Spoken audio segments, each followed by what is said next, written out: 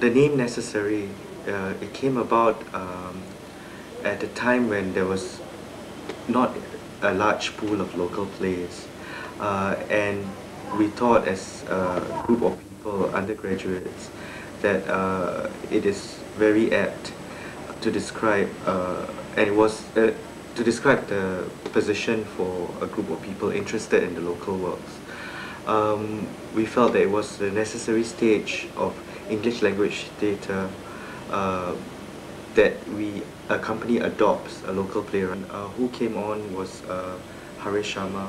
He's a resident playwright, and he's worked with us, devised plays with actors and with the directors in the company. I've been writing with, and working with the necessary stage for about 6 years now. And because there's constant support, because, I get to work with directors and actors, it's very fortunate because I get to try and explore different aspects of playwriting. Sometimes we start a play without a script, with just the actors and the director and myself, and then we, explore into some material and form and research. We've always felt the importance of being honest in our work and being rooted to our reality, and that is why we've made interviews and we've gone for exposure trips. It's the importance of research, especially because in Singapore, you don't have enough critical discourse or documentation work. So the artist has to turn historian, sociologist, anthropologist, journalist. I know you're a bit uncomfortable with this whole mental illness thing, but don't worry, we won't act weird or anything. We're quite normal actually. In fact, I'm just like the person sitting next to you. Scared already.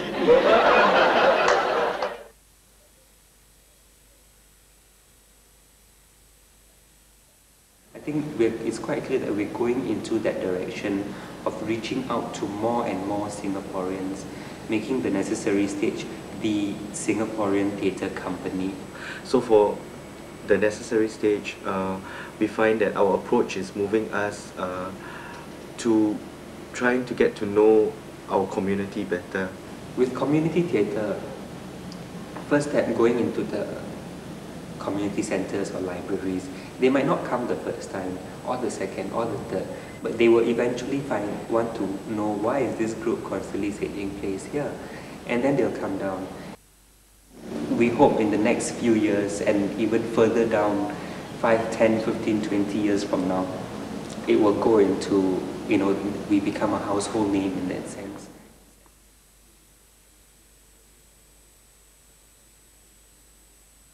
Most of our plays, we kind of open up a space. That means our plays are not like close-ended or complete. Usually it has some space and it's not finished, so that the audience have to infer, or the audience have to try to make meaning out of things rather than the play interpreting itself for the audience.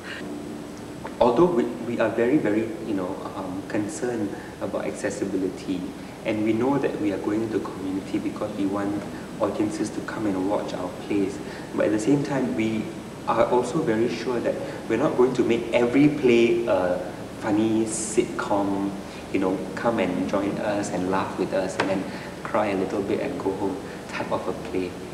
So if everything is all worked out for them on stage, the imagination has nothing to do, and I think that's the worst thing the arts can do, is to not allow the audience to imagine.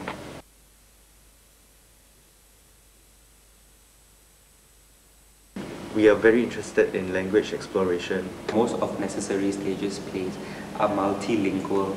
Sometimes there's more English and less of other languages, or sometimes it's more equal.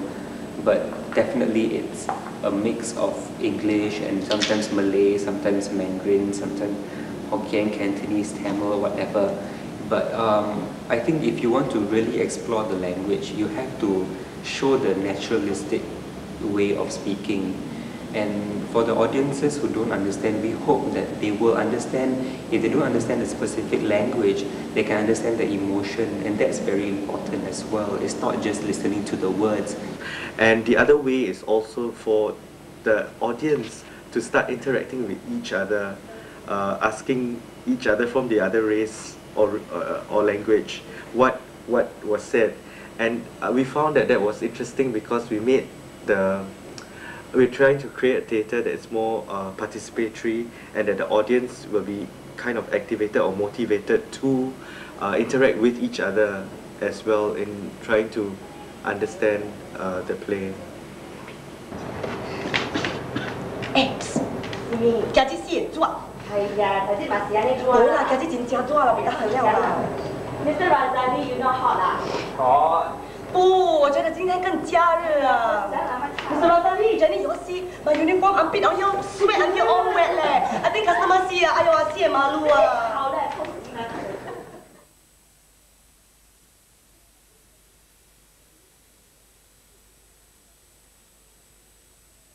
Yeah, bringing plays to international festival has been quite a good experience for us, and we see that it's important to do that. When we brought up our still building to Cairo, it was interesting that when people came up to us and said that they only know Singapore as a city, as a country that has a lot of economic prosperity, but they don't know its people, its culture, its life. People begin to know Singapore better. You know, it was so surprising they didn't know that there was a, you know, Indian and Chinese exist side by side, this local dialects. I mean, the color of it, the flavor of it, and even though they don't understand the details of the dialect, they are more excited by those scenes. And in that sense, bringing the Singapore play overseas benefits the company as well as Singapore.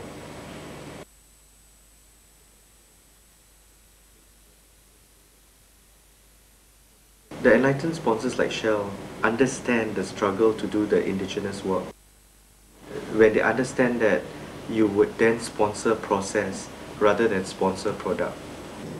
Shell's association with the necessary stage began actually at the very beginning in the mid-1980s when we featured this very young and new and green group at our Friday lunchtime cultural program. It drew capacity crowd, and there were quite a few repeats after that. Today, even though the necessary stage is a very successful group, we're still performing at the Shell Friday lunchtime concert program, and of course still drawing capacity crowd. We found our association with the necessary stage to be a very happy one.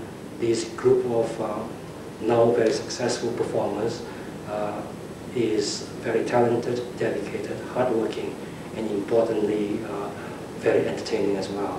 There's been no regrets. Well, every day, from my 10th floor apartment, my 20th story office, I look down and I see ants. Lots of ants. Carrying food, eating other ants, having brief exchanges, and then moving on.